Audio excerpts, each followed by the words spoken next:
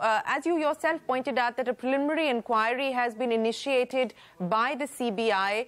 It names unnamed bank officials. It does not name Chanda Kochhar specifically.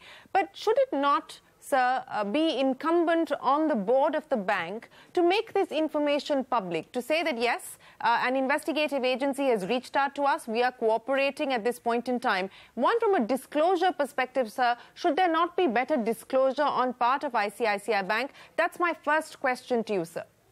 Well, now or in 2012? No, now, sir. Now I think Mr. Sharma has made a very proper statement in which he has said three things, if I remember right. I mean, I don't have the statement with me, but he has said that board has examined the whole matter and they have come to the conclusion that there has been no conflict of interest. Secondly, I think there has been no quid pro quo in respect of that. And third, I think all disclosures have been made, whatever is required to be made. These are the three things which are made. And as far as I know, Mr. Sharma, who was former vice chairman of the Hindustan Liver and very respected person, whatever he does, he used to do it fairly thoroughly. And if he has made these three statements, you can take up issue with me. Why don't you elaborate it? What did you mean by no conflict of interest? What did you mean by that? But I'm sure that the board would have gone into this matter before coming to this conclusion. Do you think the issue would have been better served? I mean, you have given us two new things today, that no additional loan was sanctioned in 2012. It was rollover and consolidation of existing loans to Videocon. The second thing you're telling us is that Deepak Kochhar is still going to pay back, and those are debentures that still rest in one of his companies. When Supreme Energy was acquired by this new power, they acquired both the assets and liabilities. And the assets that was new information for us. And I believe that the assets and liabilities are 64 crores of rupees. Yes. This is what I hear. 64. I have not seen the balance sheet. That 64 crores of rupees becomes a liability of new power. And new power has to be discharged. The only point is that new power is not, I am told, doing very well because it's incurring losses. But they have to find the money to pay it when the amount becomes due. That is their responsibility. So it is not as though they got the money free or anything like that. Yeah, that is true. I mean, if they are going to pay back, then it is not free. When I put together the information which I get from the ICICI Bank, I see clearly no economic advantage accruing to the Kochhar, Deepak Kochhar, as a result of this transaction. Whether the transaction was the amount of 64 crores of rupees which came is leveraging the relationship with Videocon. And that leveraging of the relationship arose because Chanda Kochhar was in the ICICI Bank. And Videocon happens to be a client of the borrower. Now, if you really look at it, in 1980s, when I was chairman of ICICI Bank, we made a presentation, I remember, in one of the rating agencies. If you take 100 top companies in the country, 99 of them had a borrowing relationship with ICICI. The one company which did not fall within that 100 was Colgate. Colgate never borrowed any money from a bank, and except that, 99 borrowed. So you will not find a client who did not have a borrowing relationship with ICICI Bank. So we're running out of time, but the new issue that is in the public domain now is that Mr. Deepak Kochhar's brother, Rajiv Kochhar, is running an advisory firm, and he gets a commission for arranging a lot of the loans taken by borrowers of ICICI. And two FCCBs were rolled over or paid back by Videocon.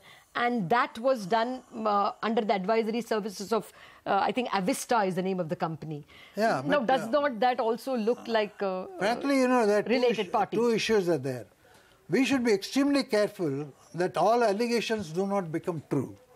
And secondly, just because there is a relationship between Rajiv Kochhar, we must have a cut-off point at some point of time. After all, he becomes a brother-in-law. What is the relationship between the two brothers? Is it a part of a family business or is it something different? And secondly, that man is in that business. How long he has been in that business? That is also an important issue. If he had been in that business, he would be dealing with hundreds of companies. And Videocon will be one of the companies where he would be going and doing business. So I think, if a point is made, that point has to be inquired into. But I think we should not jump into conclusions that just because a point has been made, that act to be true. Okay. I think it is. It will not be fair on the part of... No, I completely agree. But we just want to know whether the board was aware that... but this allegation surfaced only now. Yes, it surfaced in the last 24 hours. I did not see this. Only today I saw that... Same here. I think.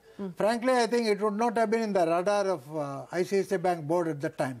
Okay. What was perhaps in the ICICI Bank board radar was an allegation that Deepak Kochhar leveraged the relationship which Videocon had with the ICICI Bank.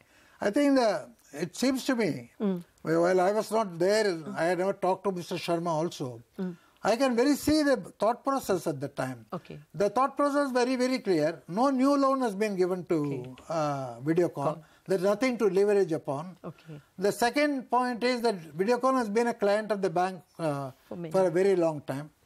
And what exactly, whether there was Deepak Kochhar borrowed money from Videocon, whether it was Videocon's money or somebody else's money, they must have had to consider that it was a Supreme Energy. Yes. Supreme Energy, the managing director was on Ponglia or somebody. Yes, yeah, but before that it was Doot. That I think there would have no way unless somebody digs into it, and it would be very difficult for the board to keep on digging into it. Okay. If he had made an investment, where did you get this money? I mean, he is not. There is no locus standi for ICICI Bank board to go to Poglia and says, "Will you please tell us where did you get the money? Who gave you the money?" It's impossible for that. Okay.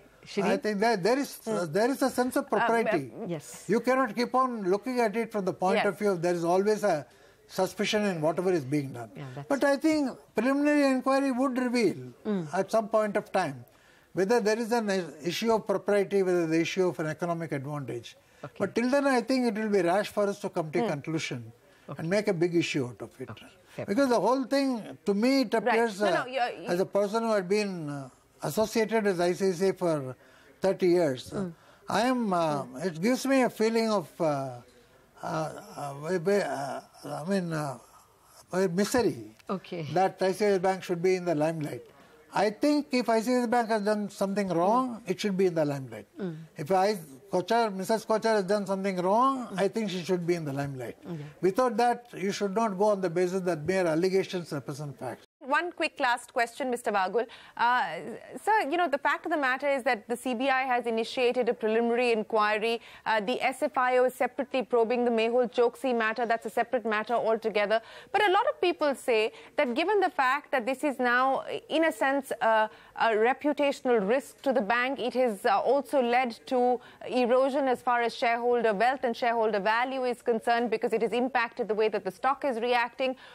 People are suggesting that maybe it would be fair to say that, till the inquiry is completed, till there is a conclusion and there is an all clear, that there should be a change in the leadership till that process is followed through. Do you think that is the right demand, the right ask? I think it's for the board and I would not comment on that at all. I saw that report, but I would not express a view. I mean, after all, we have got a very responsible board. ICICI Bank board is not it's not a what you call an interested board. It consists of all the independent directors. And Mr. Sharma, to my mind, is an outstanding leader. I mean, the board will have to take a call. And I don't, personally, if I were sitting there, just because an allegation is made, you said you step aside. Well, Mr. Vaghul, appreciate you joining us here on CNBC TV 18, sir. Thank you very much for your time and appreciate you joining us on the show.